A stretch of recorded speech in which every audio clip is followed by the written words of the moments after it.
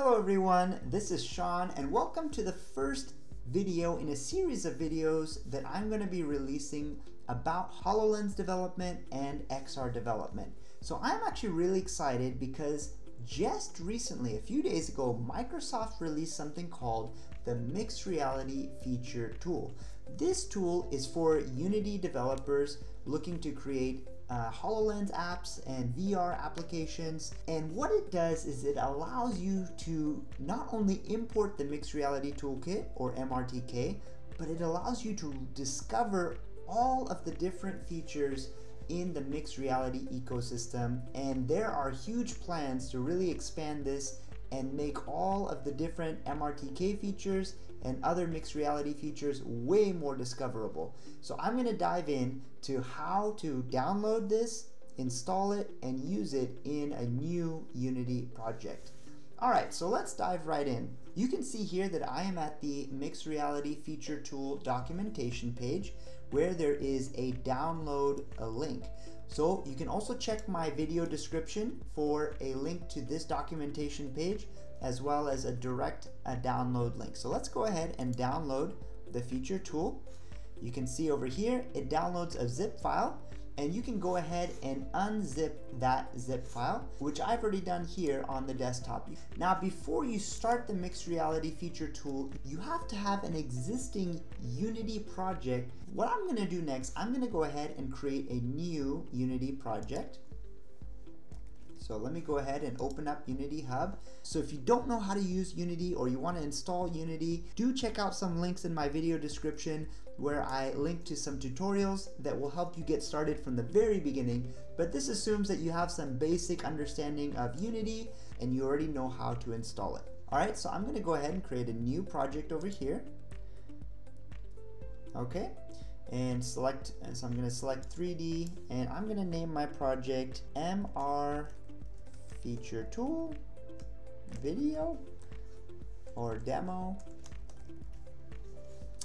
Alright, and I'm going to go ahead and create my project. So let's go ahead and let Unity load. Okay, so you can see over here I've got a completely fresh new blank Unity project. Now I'm going to go ahead and close this project down. And I'm going to open up the Mixed Reality Feature Tool, and you can see here when you unzip it you'll see a bunch of different files. The one that you'll want to open is the thing called Mixed Reality Feature Tool. This is just the application. You can see it by its icon right over here. So let's go ahead and open that. Really beautiful welcome screen. And what you want to do is go ahead and hit start, and it will start to look for features online. So give it a moment to search for features. Boom, there we go. So we've got a whole list of features that it found. Let's just take a look over here. Under mixed reality, we've got Microsoft Azure Remote Rendering. That is a really cool way to be able to render your content in the cloud and stream it to the HoloLens. This is an amazing way to discover all of these new features. For example, Mixed Reality Toolkit Plane Finding. That is a powerful feature that doesn't really come standard when you download the Mixed Reality Toolkit Foundation Unity package, but it's a really powerful thing that you might want to have if you want to do plane finding or plane detection in your application. If you want to look at different tools and utilities, GPU stats, or even examples, this gives you a really easy way to be able to download these packages for your Unity project.